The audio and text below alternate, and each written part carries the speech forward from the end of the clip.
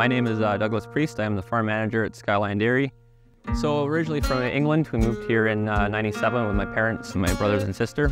We had a small dairy, probably about 40-50 cows in England. We used to pasteurize all our own milk, do glass and bottles, and we used to do doorstep delivery to the local villages. And then my parents decided they wanted more opportunities for us kids, so they decided that it was Canada was a good fit for us. So started off just milking cows, feeding calves, bit of field work, and then maintenance, and slowly moved up to managing the farm.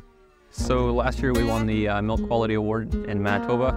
There's a lot of dedication and hard work from our staff as well, and yeah, just good practice of keeping things clean, making sure the cows are well bedded, good quality feed which we get from our forage harvester, packs well and gives us higher quality feeds.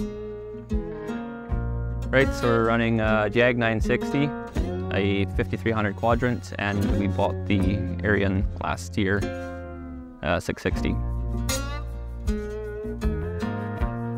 So yeah, first impression of the ARION was a nice looking tractor. Like the styling of it. I like the cabs, nice and roomy.